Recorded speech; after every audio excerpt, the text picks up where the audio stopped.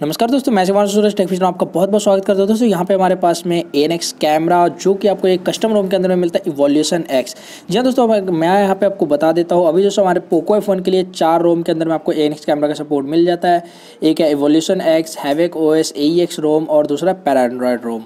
ठीक है, तो इन 4 रोमों में आप यूज़ कर सकते हैं। तो फिलहाल मैं आपको दिखा देता हूँ। ये रहा हमारे पास में ANX कैमरा बहुत अच्छे से वर्क कर रहा है। और चलिए मैं आपको फटाफट से मैजिस्क मॉड्यूल भी दिखा देता हूँ। ये रहा हमारे पास में मैजिस्क मॉड्यूल जो कि 164 लेटेस्ट है, बट ये बहुत ज़्यादा स्टेबल नहीं है, मैं पहले आपको बता दूं। और ANX हमारा कस्ट लिप जो है सो 160 वाला है, आप इसे यूज़ कर सकते हैं। ठीक है, तो चलिए मैं आपको लेके चलता हूँ फटाफट से अपने अबाउट सेक्शन में फ़ोन के। ये रहा एंड्रॉइड वर्जन और आप देख सकते हैं इवोल्यूशन X लेटेस्ट बिल्ड है ये। इसके अब आपको जो सो लेटेस्ट यहाँ पे सिक्योरिटी पैच मिल जाता है 5 दिसंबर वाला, और 1 जनवरी को जो बिल्ड रिलीज़ किया गया था। ठीक है, काफ़ी चीज़ें सही से काम कर रहा है, बट यहाँ पे जो कुछ दिखते हैं वो भी मैं आपको यहाँ पे कंसिडर करवा के बता दूंगा। तो first of all ANX camera के अंदर में अगर आप जाते हैं तो आप देख लीजिए AI मोड काम कर रहा है, डायनामिक मोड यहाँ पे काम कर रहा है। फ्रंट की बात करूँ तो दोस्तों फ्रंट कैम भी काफ़ी अच्छे से वर्क कर रहा है। आप ये देख लीजिए, फ्रंट कैम भी वर्क कर रहा है। और अगर मैं रियर की बात करूँ तो रियर भी यहाँ पे काम कर रहा है। पोर्ट्रेट मोड में बात करूँ दोस्तों, रियर कैमरे में पोर्ट्रेट मोड काम तो कर रहा है, लेकिन कई दफ़ा जो आपको सेविंग होने में दिक्कत देता है। मतलब सेव जो होगा तो वो पोर्ट्रेट में नहीं जा करके वो सिंपली इमेज में जा करके सेव हो जाता है आपको विदाउट डेप्थ इफेक्ट। लेकिन हाँ, फ्रंट कैम में पोर्ट्रेट काफ़ी अच्छे से काम कर रहा है। बट स्टिल अगर मैं यहाँ पे कंसिडर करूँ तो मैं को गूगल कैमरा मैं ज़्यादा प्रेफर करूँगा ये यूज़ करने के लिए पोर्ट्रेट मोड। इसके अलावा अगर मैं बात करूँ नाइट मोड का, तो दोस्तों नाइट मोड आपको पता ही होगा पोको का नाइट मोड कैसा है, वही सेम आपको अभी भी फिलहाल नाइट मोड मिलता है। तो मैं इसके जगह पे गूगल कैमरा का नाइट मोड प्रेफर करूँगा। मीमोजी की मैं बात करूँ तो दोस्तों मीमोजी काम नहीं कर रहा है, मैं पहले बता दूँ। चलिए मैं आपको दिखा दे रहा हूँ फ्रंट कैम में। ये देखिए, कोई भी मीमोजी काम नहीं कर पाता, ये जैसे कुड नॉट डिटेक्ट फेस इसी तरीके से आता रहता है। पैनोरामा अभी तक इससे अच्छा मैं जो यहाँ पे गूगल का पैनोरामा यूज़ कर लेता हूँ। वैसे इसका पैनोरामा जो 360 तक काम कर जाता है, ये दोनों कोई यूजेबल होता नहीं है। प्रो मोड की बात करते हो दोस्तों, प्रो मोड में काफ़ी चीज़ें सही है। आपको जैसे यहाँ पे स्ट्रेटिंग भी मिल जाता है अगर आप सेंटर करें या फिर फ्रेम करें, या फिर आप फोकस में भी फोकस पिकिंग भी आपको मिल जाता है। ये देख लीजिए, फोकस पिकिंग भी आपको मिल जाता है। शटर स्पीड जो है आपको लास्ट टू लास्ट जो है ये देख लीजिए 32 सेकेंड तक का आप चाहता है। 64 के लिए आपको जो अनलॉक करना पड़ जाएगा। ठीक है, चलिए तो दोस्तों अब आते हैं हम दूसरे साइड में जो हमारे पास में वीडियो के मोड की बात कर दोस्तों। 164 बिल्ड के अंदर में वीडियो का क्या चीज़ है, ये नीचे डाउन साइड में है।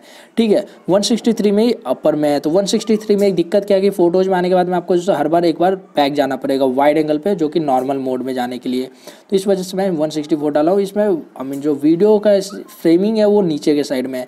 एक और बात है, वीडियो में अगर आप वीडियो देखिए यहाँ पे रिकॉर्ड हो रहा है, काफ़ी अच्छे से काम कर रहा है, कोई दिक्कत नहीं है। लेकिन यहीं पे अगर मैं बात कर लेता हूँ अगर स्टेबलाइजेशन का, अगर इमेज स्टेबलाइजेशन अगर आप ऑन कर लेते हैं तो यहाँ पे जो अटकने लग जाएगा। ये देखिए, जैसे आपने रिकॉर्ड किया तो ये जो आपको अटकने लग जाएगा। ठीक है, तो ये दिक्कत यहाँ पे EIS का काम है। ओके, इसके अलावा अगर मैं बात करूँ दोस्तों शॉर्ट वीडियो का, तो शॉर्ट वीडियो यहाँ पे काम कर रहा है, कोई दिक्कत वाली बात नहीं है इसमें।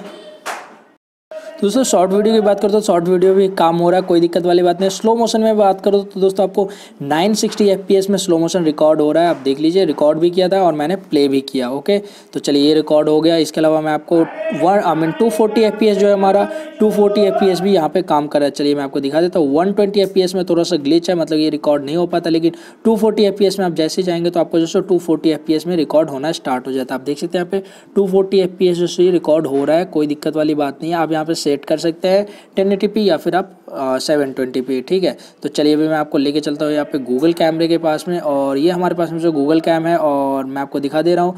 ये जो हमारा 960 FPS वाला था, आई थॉट नहीं ये था शायद।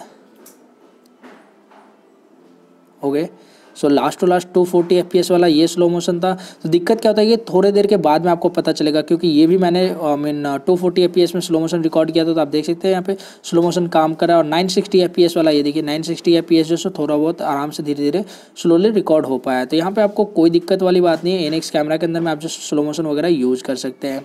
मेनली बात आती है कि ANX कैमरा आपको क्या क्या चीज़ें वर्केबल है। यहाँ पे आपको डायनामिक शॉट वर्केबल है, AI मोड आपका वर्किंग है, पोर्ट्रेट मोड वर्किंग है। आपको वीडियो की मैं बात करूँ तो दोस्तों वीडियो में विदाउट EIS आपका वीडियो वर्किंग है, बट विथ EIS आपका वीडियो वर्किंग नहीं है।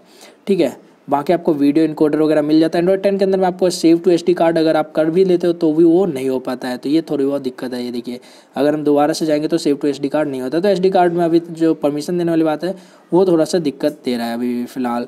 फिंगरप्रिंट शटर की बात करें दोस्तों, फिंगरप्रिंट शटर अभी भी काम नहीं कर रहा है, और बाकी चीज़ आपको डिफ़ॉल्ट के ऊपर में काम कर रहा है, कुछ चीज़ें चेंज करने पे नहीं काम कर देता है। वीडियो इनकोडर मैंने चेक नहीं किया अभी तक, और टाइम लैप्स मैंने अभी बना के चेक नहीं किया, वो भी मैं आपको बता दूंगा।